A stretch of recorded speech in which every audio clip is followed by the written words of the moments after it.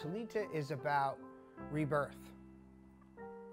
And sometimes, a lot of times, well, most of the times, we don't really have that choice. And it's either you pay attention to the writing on the wall or you ignore it and walk by it.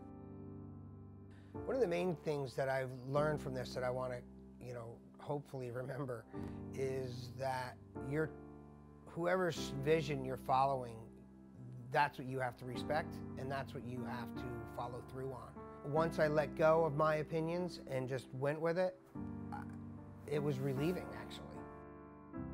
One of the layers of it, the main layers, is based on loss. So many people can connect and relate to it, even younger people who haven't lost anyone very significant yet. Grief sucks, loss sucks, and we all deal with it differently.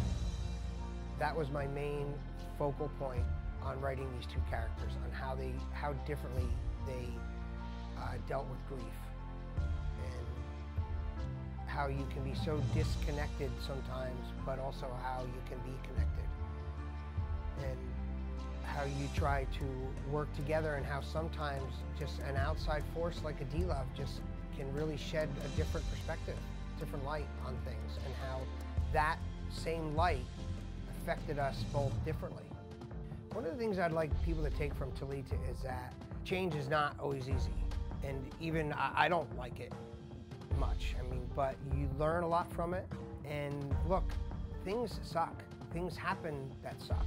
But when someone new comes in, like a character like D-Love, that just literally lights up the room and changes things, you can't deny it. You gotta, be open to it.